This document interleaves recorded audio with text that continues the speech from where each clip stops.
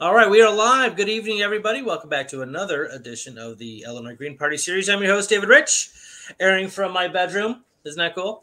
All right, so we have a very special guest on tonight. I'm very, very excited about this. We have B. Sidney Smith, or otherwise known as Sid Smith. Hello, sir. How are you? I'm very well. Thank you for having me on. I'm excited too. Good.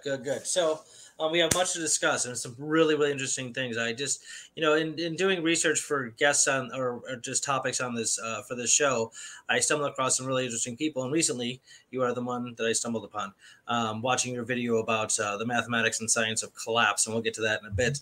However, Sid is a resident of Virginia, and he is a member of the Green Party out there. And so why don't we start with you talking about your participation in the Green Party, how you got there, why you got there, and what's going on? Sure. I became a Green Party supporter in 2012, and was because I was very excited about the Stein-Hunkela campaign in 2012 and donated to it and followed it and so on and so forth. I wasn't yet a member of the party, but I was very much aware of it and very much felt myself a supporter. And then when the election was over, I thought, well, okay, so I should probably try to get involved in some way. And I sought out my state party, Virginia Green Party, and started to go to meetings and got involved and eventually became an officer. And by 2016, I was a co-chair of the Green Party of Virginia, and that was very exciting with the 2016 election campaign. We had Jill out here a couple of times and hosted her, and I introduced her, and that was all very, very nice. And I started to go to national meetings. I went to the nominating convention in 2016 in Houston, and then subsequent meetings nationally, got on the national committee, started to do committee work, just sort of became more and more active and really enjoying it. And that continued, I would say, up until about 2019. And then I had some personal issues, things in my own life that required my much greater attention, and my bandwidth began to narrow quite significantly. And so by 2021, I had simply reached the point where I didn't have the bandwidth to be able to give much. So I'm still active in my state party. I'm still the general secretary of the Green Party of Virginia. But I'm slowly moving away.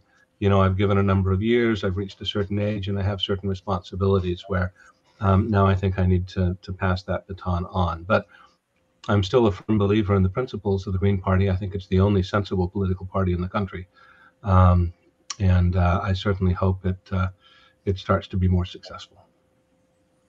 All right. Well, very well said. That's great. And thank you for all you've done for the Green Party. And we understand, or I understand, that things happen.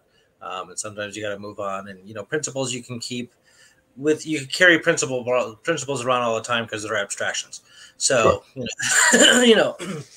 Well, it's very fun to belong to the only political party in the country that has principles.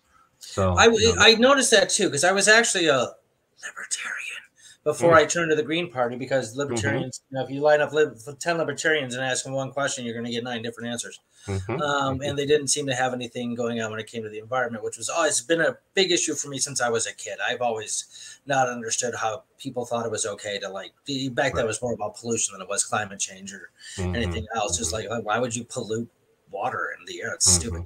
So, but yeah, no, once I found the Green Party, after becoming discontent with the Libertarian Party, which I was in the Libertarian Party for like 8 months or something. And I was like, I was very impressed that they actually had formalized principles 1 through 10. Here we go. And then they expand on each of those.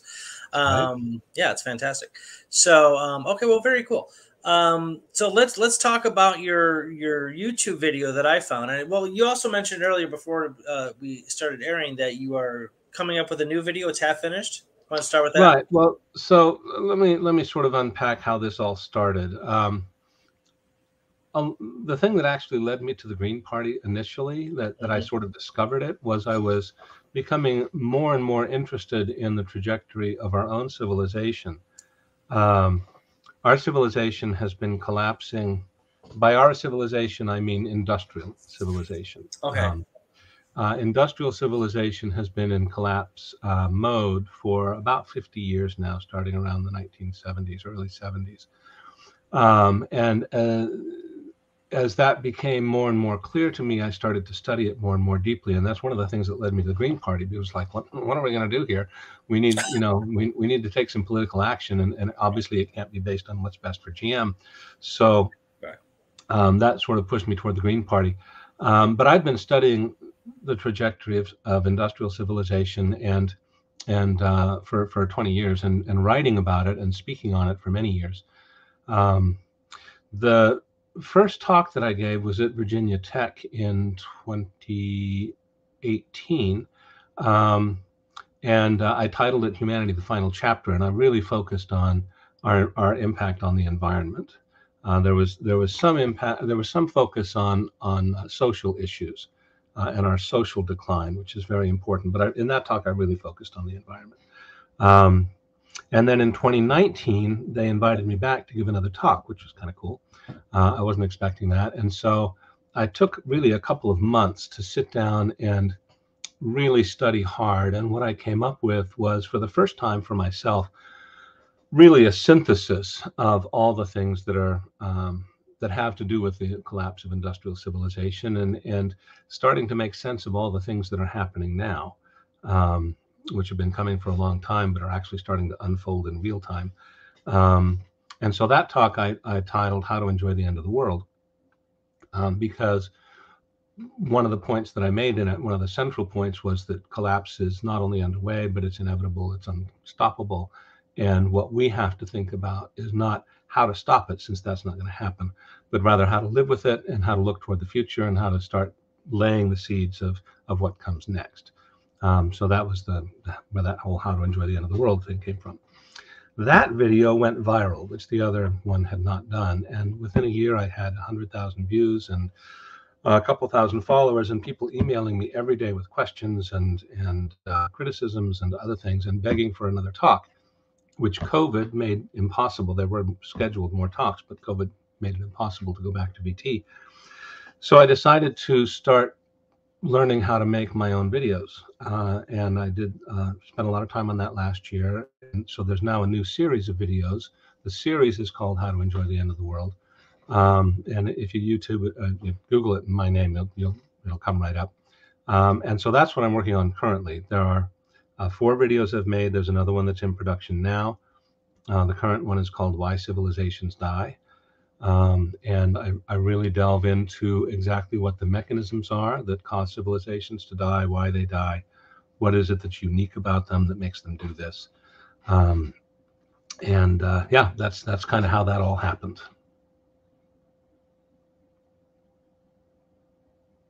I'm sorry, I can't hear you. I turned my mic off.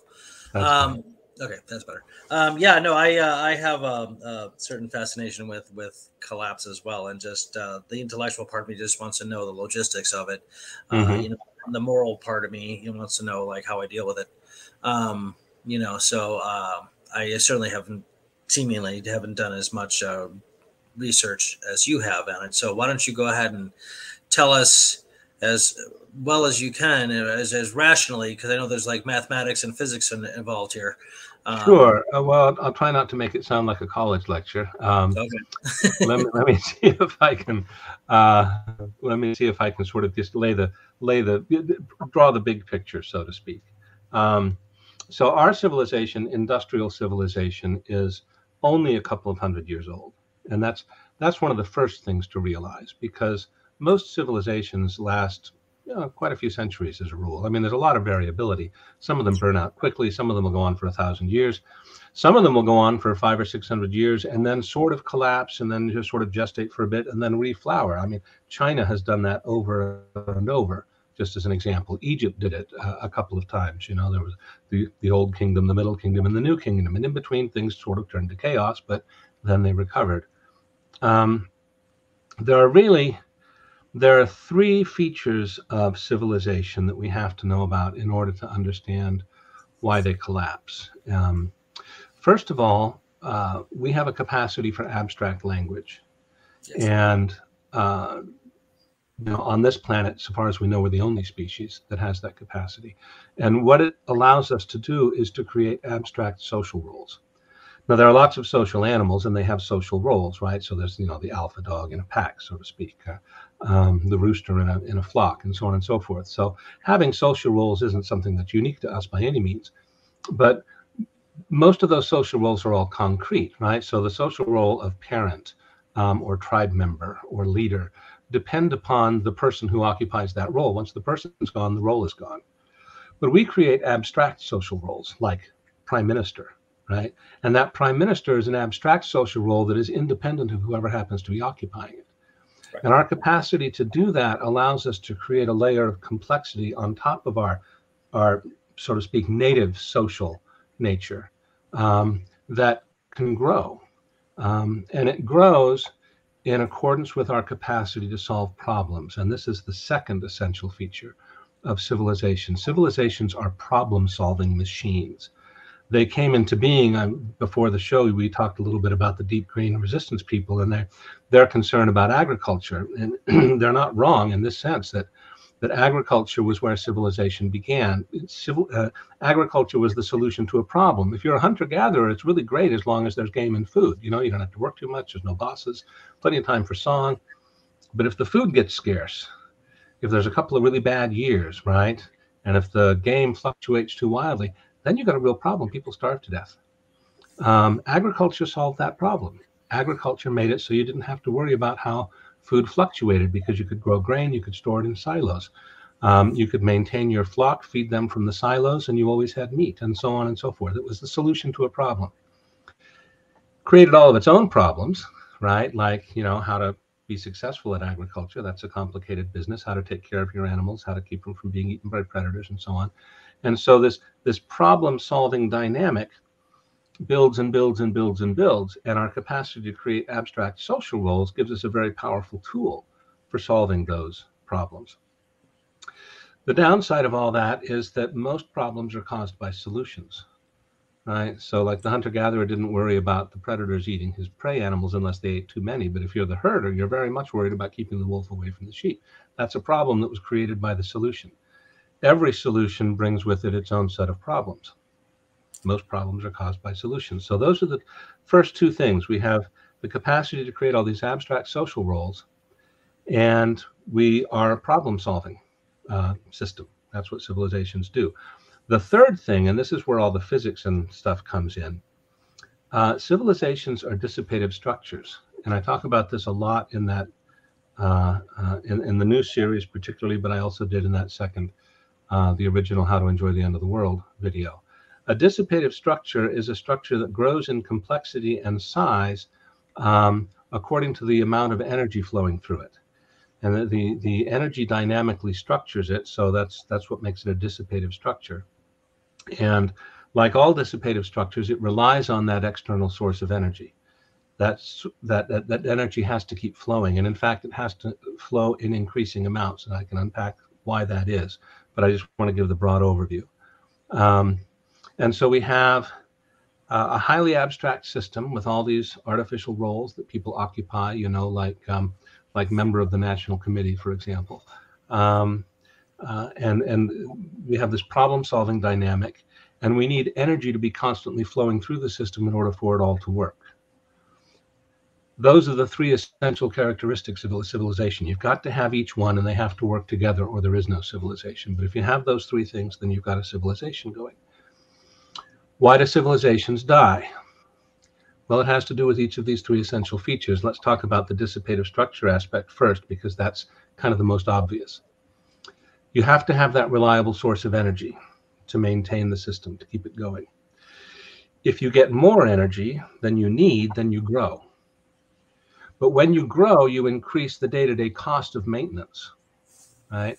Because it costs just to stay alive. You have to eat just to keep your body going, in addition to getting the calories you need to go hunt more. You have to, once you've built a new road, you have to repave it occasionally. Once you've created a new social role, you have to institutionalize it and pay salaries and so on and so forth. So anytime the structure grows, usually in response to new solutions to old problems, it increases the cost of running the structure. And that never stops, because the situation is never static. It just keeps going. And, as we know, you can't grow forever in a finite space, and the Earth is a finite space.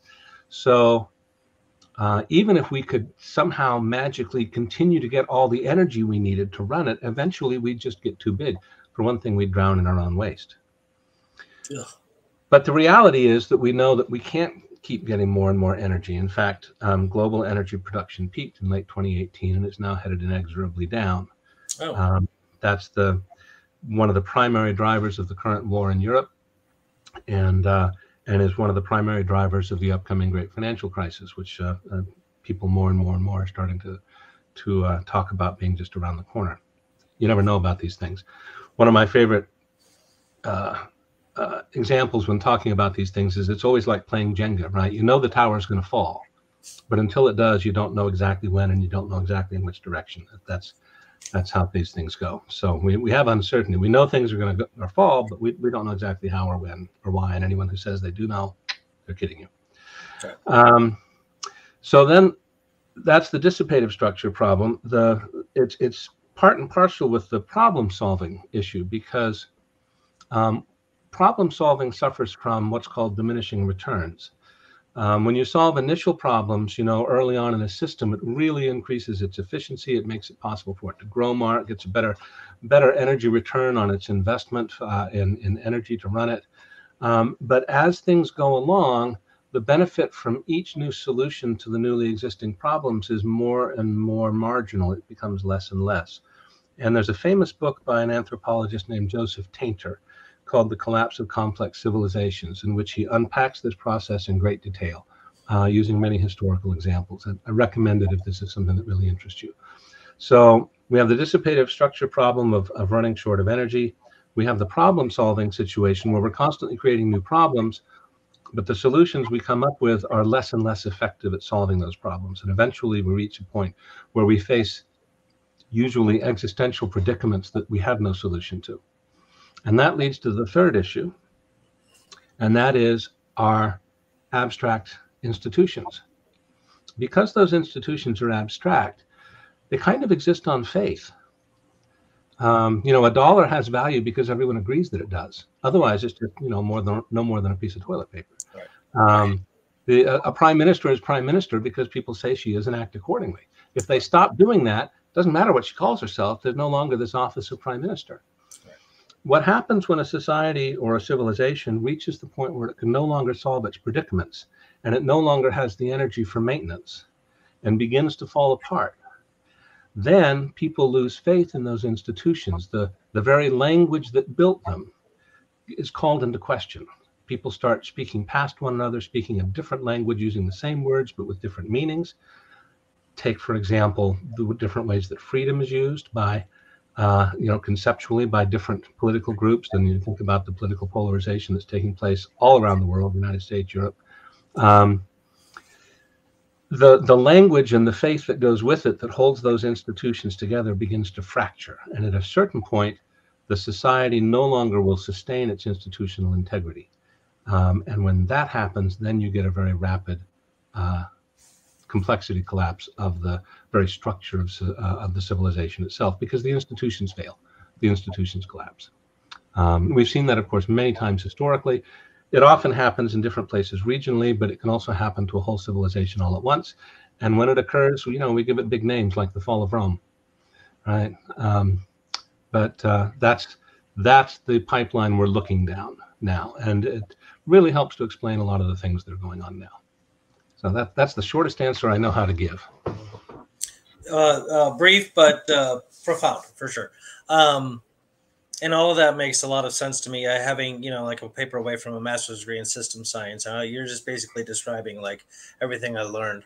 Not everything, but most of what I learned. I mean, one of the adages, if you will, or sayings in system science is all current problems are caused by solutions to previous problems.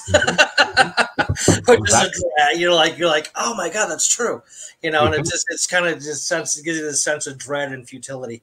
But and that sets up the horrible dynamic of reaching a point where you've got all these problems you've created and you can't find any solutions. And then, then you're up against the wall. Exactly. And the more complex, another one too was concerning complex systems. Sufficiently complex systems tend to be tend to run more efficiently when decentralized, and there's all sorts of tendencies in there.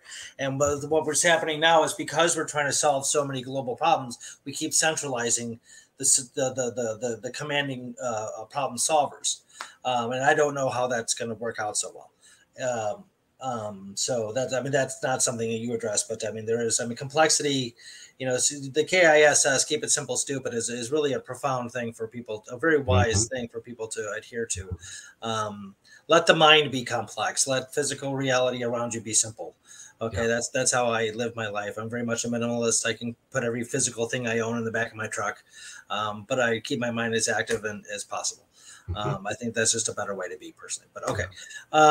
That's very interesting. So you mentioned something like a certain amount of followers and subscribers on your YouTube thing. How long have you been doing the videos for? And like what you well, as I say, the first talk, which was videotaped and we put up online, was in 2018.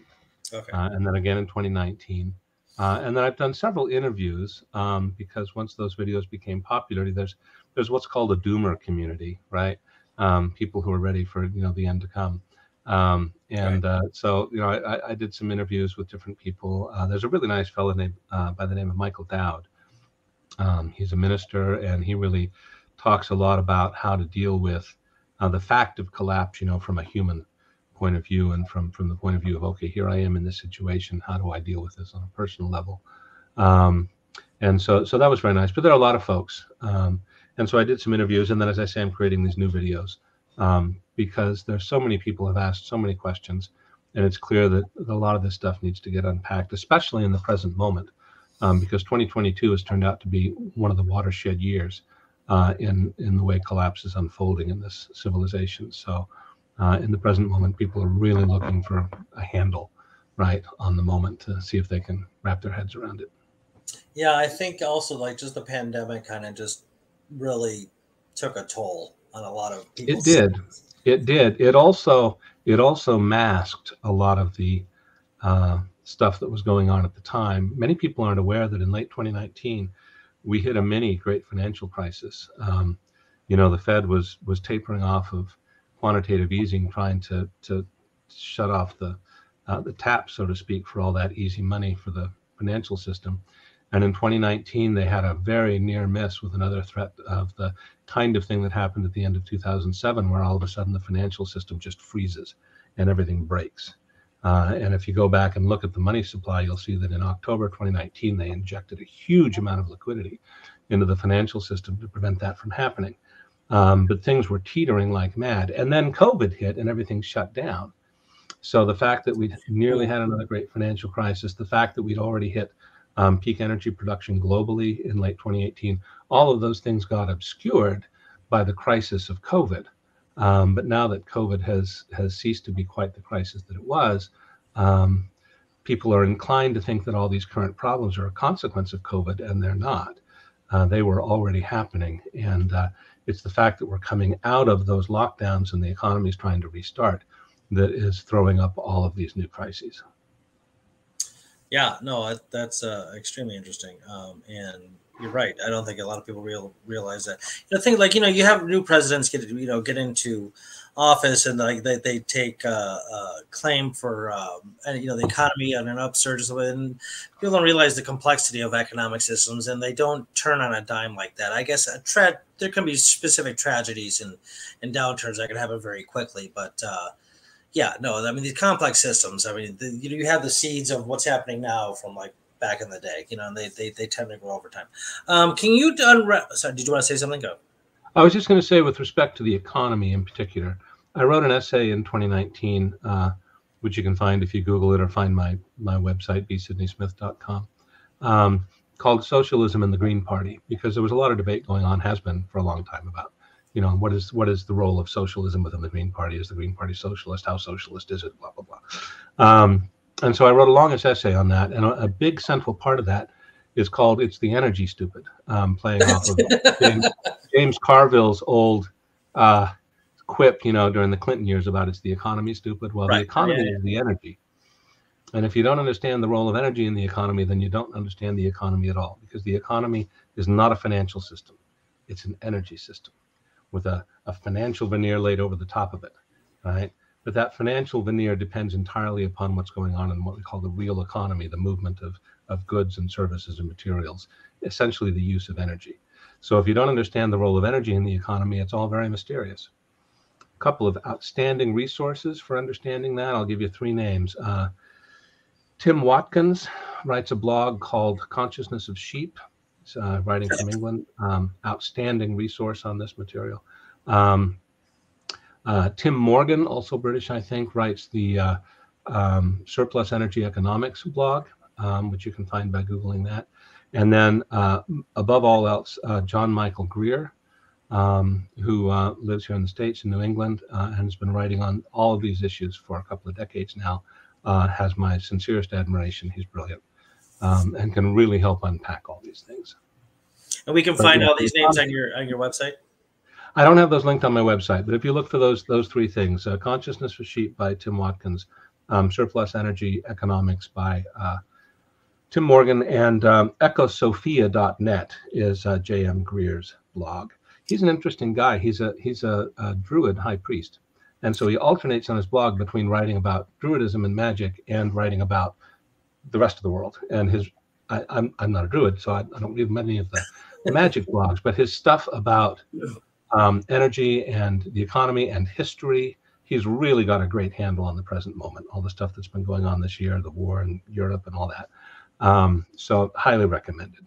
Really, that's very cool, because John Michael Greer, that name sounded familiar when you said it, and now I know exactly who you're talking about, because I'm not a Druid neither, but I've been heavily involved in, like, that side of spirituality since I was a youth, and still am to this day. It's not Druidism, but I get it. Okay, so that's very cool. So could you unravel a bit about the 2018 what's the peak energy thing? Because that's a little okay, sure. So the how it ties energy, to war. Yeah. So our civilization, industrial civilization, has its beginning in the late 18th century with the invention of the heat engine. Right. By heat engine, I mean engines, machines that turn heat into work. Right. So the steam engine is an obvious example. All those external combustion engines, like the old, steam trains where they were shoveling coal into the back of the train and all that, and internal combustion engines, and more recently, more exotic types of engines, turbine engines, and so on and so forth. They all are machines for turning heat into work, and that we learned how to do that in the late 18th century. We built other machines to do work, but they didn't harness heat. They harnessed the wind, or they harnessed water. Those are hundreds of years old. But machines that harness heat, that was new. And all of a sudden, people said, "Hey, you remember those really hard, flinty black rocks we found jutting out of the hill over there? Those things will burn forever. Let's try those out in the steam engine." That's coal, right? And that bubbly stuff that comes out of the ground, all those folks in Germany who were learning all about chemistry in the 18th and 19th century, they could figure out how to turn that into a really efficient fuel. So the end of the 18th century and through the 19th century, we had the age of coal and this huge expansion of industrialism, first in England, then across Europe and in the United States.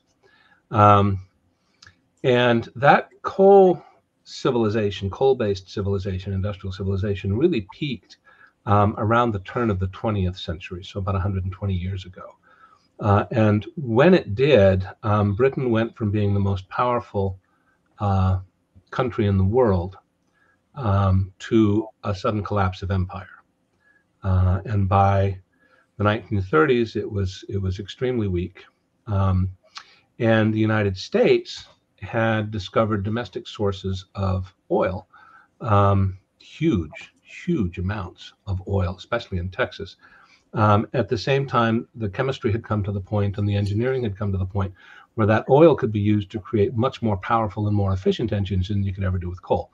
And so the oil age took off, but now it was US centered rather than British or European centered. Coal didn't peak in the usual sense. It hit a peak, but it was conventionally mined coal, where you dig a hole and send a bunch of guys down it and they sort of tunnel around like rats, right? Later on, they decided to just take whole mountains apart. And so we got a lot more coal that way than they did back in the day. And coal was still a very important source of fuel, but it was really oil that drove the modern world. The modern industrial civilization runs on diesel. Whether it's tractors growing your food, or trucks or ships moving products around, or aircraft or anything else, it all goes on diesel. Gasoline is a byproduct of diesel. When you process to get diesel, you get gasoline as a byproduct, and that's why we all have cheap gas to put in our cars. Right. So the United States controlled the oil market until 1970 because we were producing huge quantities of oil from these really easy to get to wells that produced all these gushers. And so we set the price. The Texas Oil Board, they just decided what oil was going to cost all the way around the world. And it was dirt cheap for Americans because we had it all. And that was great until 1970, when conventional oil in the United States peaked. That was the last year. That was the year when we produced the most conventional oil in the United States, and from there, it inevitably went downhill, because it's a finite resource. And anytime you use up a finite resource, you hit a point where you've produced as much as you can produce, as fast as you can produce, and after that, you're digging up the dregs from the bottom. So that was when the Middle East took over, the OPEC countries, especially Saudi Arabia, because they had the greater amount of oil. That's what caused the oil crisis of 1973, because suddenly the United States no longer controlled the price of oil. Somebody else did, and lo and behold, the prices went up. And that continued until 2005 with some variation. We learned how to build oil platforms out in the middle of the ocean. We found oil in Alaska. The British managed to find a whole bunch of oil in the North Sea, and that drove their heyday in the 90s and early 2000s. But in 2005, conventional oil peaked globally. That was the year in which the world produced the greatest amount of conventional oil. And after that, it started to go into decline. And that is really the underlying cause of the dynamic that unfolded in 2007 and 2008 with the great financial crisis. People who think that the economy is a financial system think it had to do with bad loans and banking. But those were a symptom. The underlying cause was a decline in the supply of energy. In fact, we really never recovered from 1970, because from 1945 to 1970, the amount of energy available to industrial civilization increased exponentially on a large curve. After 1970, it continued to increase, but no longer exponentially. It only increased on a linear pattern. And so our period of greatest expansion and greatest personal prosperity was in the 50s and 60s and early 70s. And since then, as anybody my age can attest, average personal prosperity has been flat or declined, and it's because of the energy situation. In 2005, we had peak conventional oil, and that led to the crisis. And we then managed to mask over the top of that with non-conventional oil sources. We started getting tar sands from Canada. By 2014, we were pumping an enormous amount of oil out of fracked shale deposits in the United States. And very briefly, the United States once again became the world's greatest oil producer for about 4 years. But in 2018, that had run its course and is already in steep decline. The fracked wells are in huge decline. And in fact, it's worth pausing and talking about that just for a minute. It was never economically viable to get tight oil, oil shale and tar sands oil, because you have to put so much energy into getting the energy out, but the energy return on investment is too low. Consequently, you can't make money by investing in it. And what happened in the United States is that with the promise of, this endless amount of oil that was going to be fracked out of these shale wells, the investment community poured $250 billion into getting all this oil out of oil shale. And they never got that money back because it cost too much to get the oil. So you can't make money investing in it. And consequently, they're no longer investing in it, because why would they do that? Right. And so the wells that would be needed to produce more oil aren't getting drilled. And so in late 2018, we hit peak oil totally around the world, conventional oil and tight oil. And at the same time, it's become obvious that the OPEC countries, especially Saudi Arabia, have also peaked, because every time they promise to increase capacity, it doesn't happen. In fact, they haven't met their own quotas for a couple of years now. They're way below their quotas that they've set for themselves internally in OPEC. And it's because their wells have peaked. And so the amount of energy available to civilization is now permanently in decline. And I want to emphasize that. The amount of energy available to us is permanently in decline. Now, people say, we should probably talk a lot about renewable energy, because I know a lot of people think that's going to save us. And I'd love to do that, but let's just finish off the oil story. The world we have, the transportation and manufacturing and agricultural infrastructure of industrial civilization today runs on diesel. And the only way to keep it going is to figure out some way to either keep it running on diesel, and that can't happen because the amount of diesel is declining, or find a substitute that is as good as diesel for those purposes. And that doesn't exist. And so as a dissipative structure, we are now faced with what all dissipative structures face when the fuel runs out. The fire dies. And that's what's happening. Wow. That sucks. Well, yes and no. Again, remember, my video is how to enjoy the end of the world. Right. I wanted to get to that eventually. Did you want to talk about renewables first? Because we're going to end it on a happy note. We're going to how to party, how to eat, live. Who likes our industrial civil? Who likes living in this civilization, right? Who likes living in the oil age? I mean, God, it's awful, isn't it? It's pretty. Isn't it just horrible. There's some perks for sure, but I get you every day. It's more depressing, and it's destroying the world. The natural world. I mean, there's so many things to hate about it. Shouldn't you rejoice that it's finally coming to an end? Because it is, right? And so that's one thing. And the other thing is, suppose it didn't. I mean, suppose that somehow it turned out that there's some vast oil field that everybody's overlooked up to now, and will keep us going for another 100 years. What would happen? Well, we'd kill the biosphere. Right. We don't want to keep burning that oil. We don't want to kill the biosphere because we're part of it. If it goes, we go. Right. Right. We can't live apart from it. So we don't want to do that. Yeah. So it's not a bummer that we've hit peak oil. It is, in fact, finally, thank goodness, because otherwise we can put this crap out of its misery. Yeah, another thing too about systems analysis and so on is the exponential increase of problems that happen. I'm trying to gather my thought here. You think of the glacier on Greenland, right? Okay, if a little bit on the edges melt off because the heat is warming up, the land is warming up. That heat transfers to the underpinnings, the underside of the rest of the glacier, which causes it to melt even faster, so on. So that water goes up into the air. It turns into clouds. It comes over to Iceland and dumps a bunch of crap on Iceland, which causes also. It just goes on. And it just has to do with the interconnectedness of everything, which is a mystically, magically beautiful, wonderful thing, and I love it. But let's not forego understanding the difficulties and complexities of that as well, because it's just like a spider's web. You ting it over here, that shakes over here.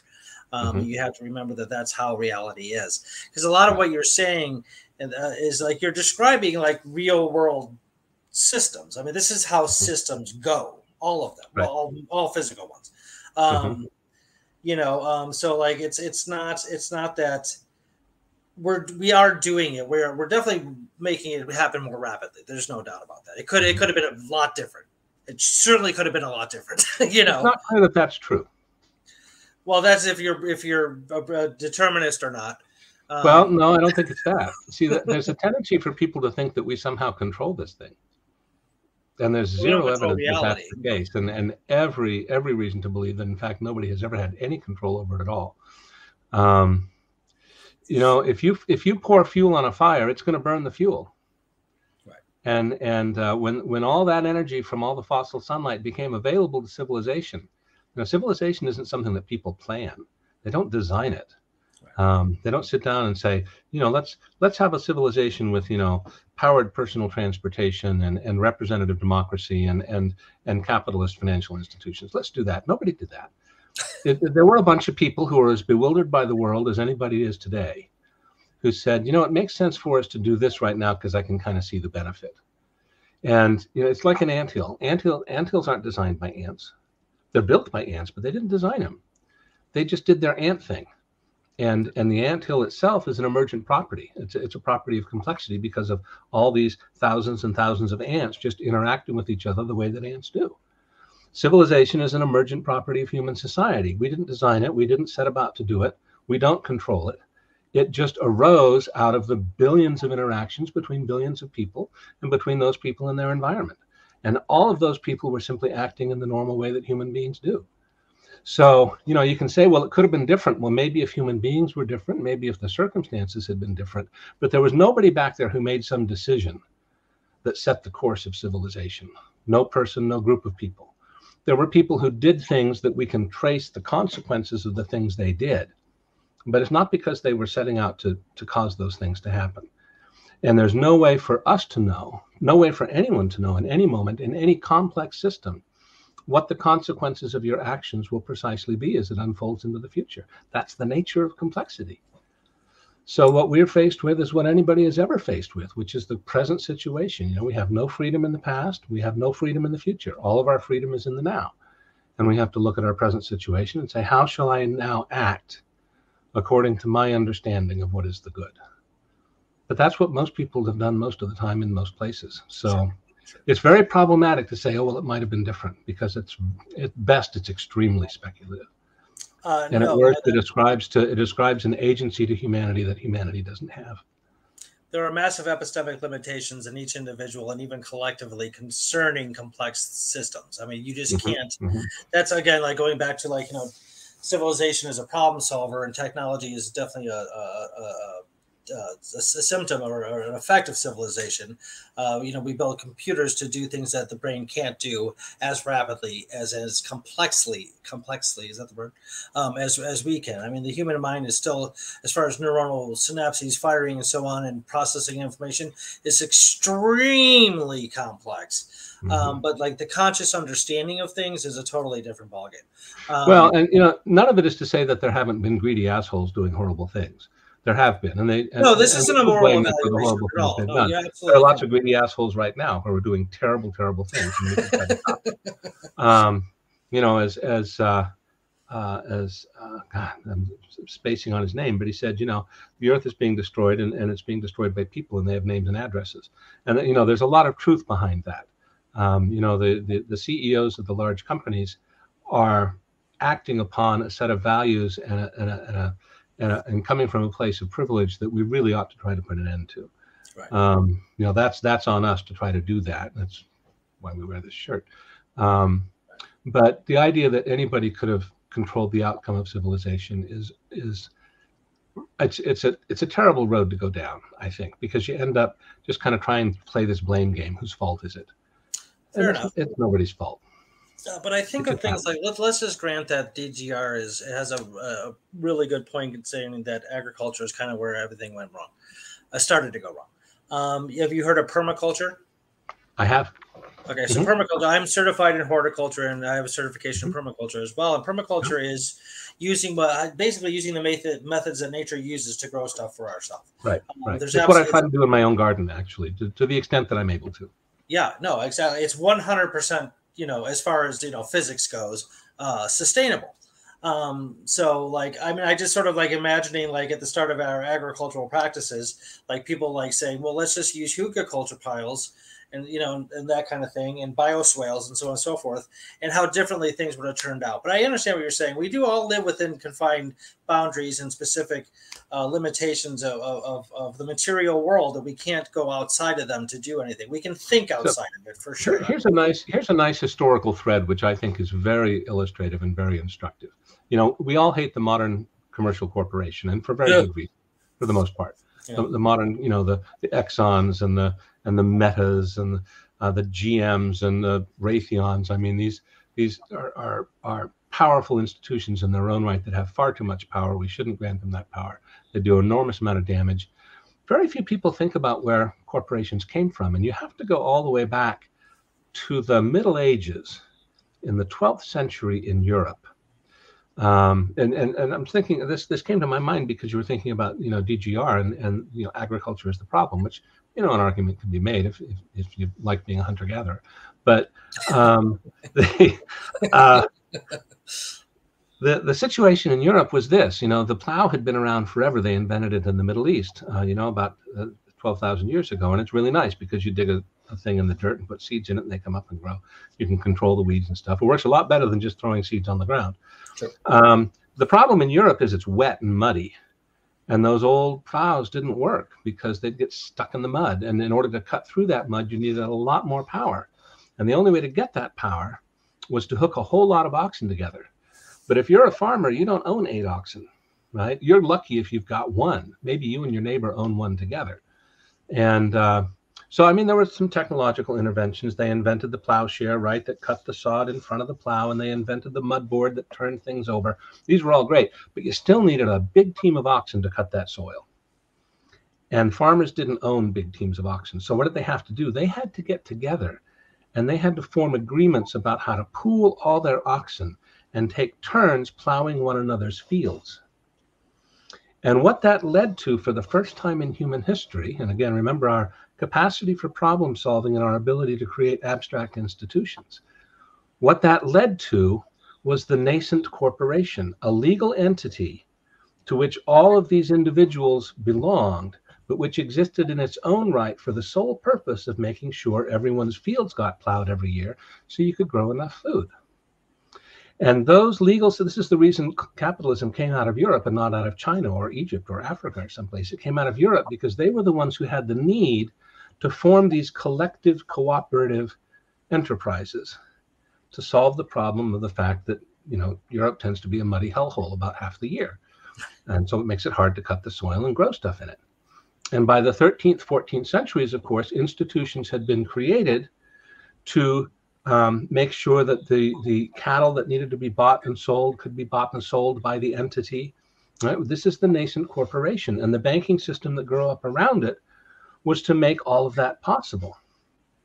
And by the time we got to the colonial period, of course, then we had the great big companies, the East Indies and the West Indies companies and so on and so forth. That's what led to the whole idea of a corporation is making it possible for people who didn't have the resources on their own to do what needed to be done, to form a cooperative entity that could do it. And that little thread really helps to explain a great deal about the trajectory of our civilization. Again, those people didn't plan the modern corporation, but they created what was necessary for the modern corporation to exist. And you can see exactly how it developed over time. And at every step of the way, it was a solution to a problem that needed to be solved and helped people solve it and, grew food. So I think that kind of example is very illustrative. Yes, no, for sure. That's very, very well said. We only got like 7 or 8 minutes left here, so okay. I want to hear about the party side. All right, let's have a good time and watch the world collapse. Well,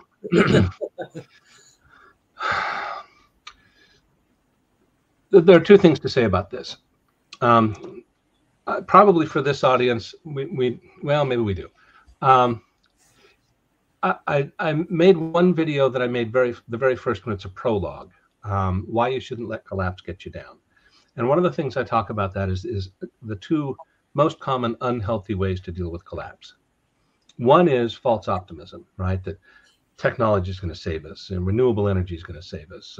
Something is going to go. Socialism is going to save us. There's all these different things that are somehow going to save us. They're not going to save us.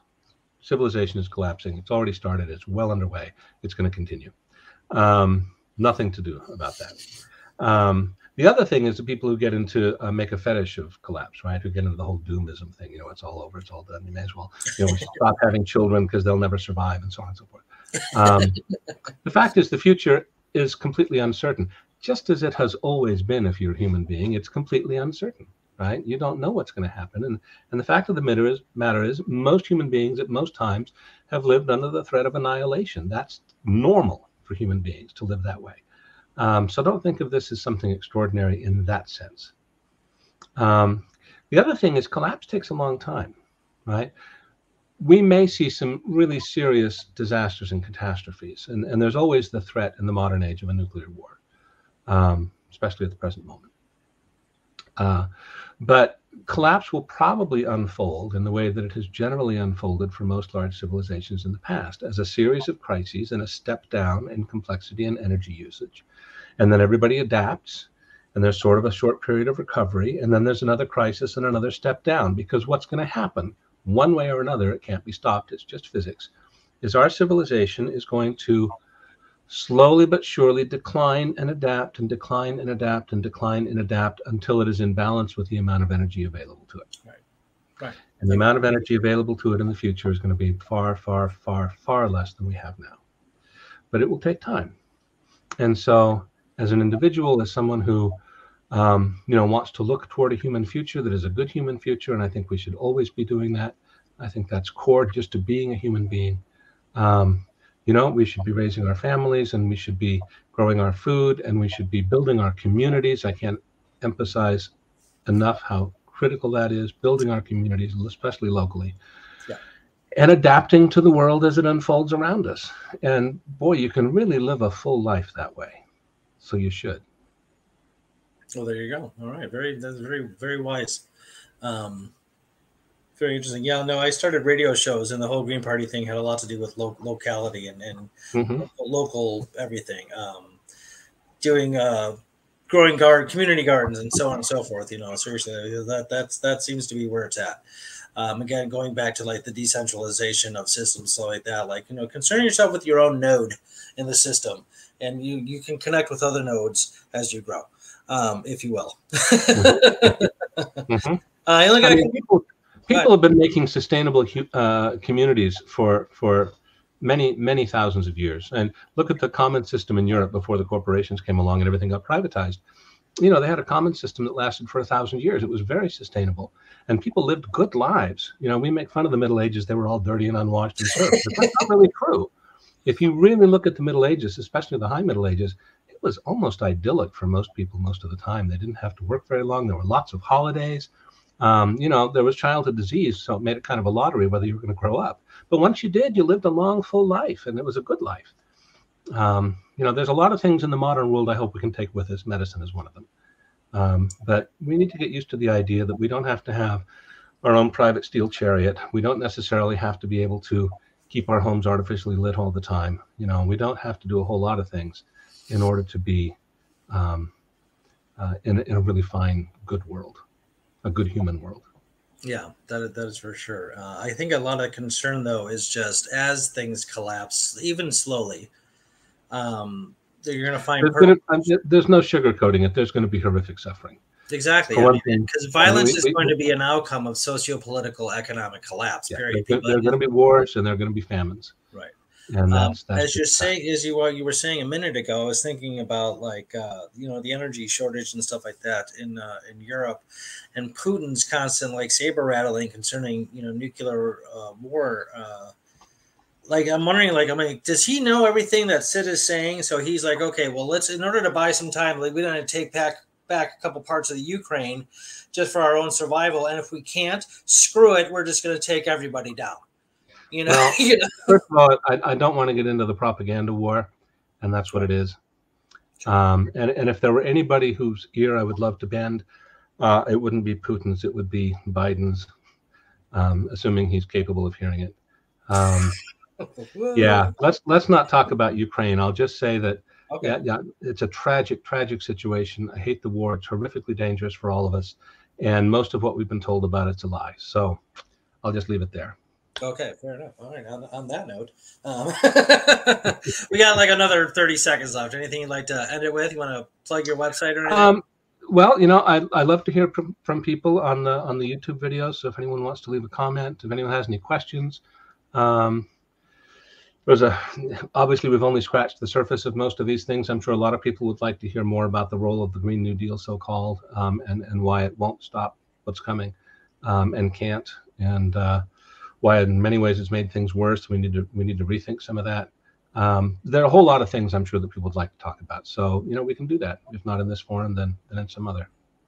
Absolutely. Well, and actually on that note, I would love to have you back, because as you said, we are just scratched the surface here, and I got 8 million more things to talk about with you. So, there's all sorts of things that you brought up. I'm like, okay, well, what about this? What about this? So we need to definitely have you back. That would be great. All right. Thank you, everybody, for tuning into the Illinois Green Party series. I'm your host, David Rych, with the fascinating discussion with B. Sidney Smith. Thank you so much, sir. Tip of the hat to you and all you do. This is fantastic stuff. Till next time, everybody, be good, be green. And there's this awkward delay.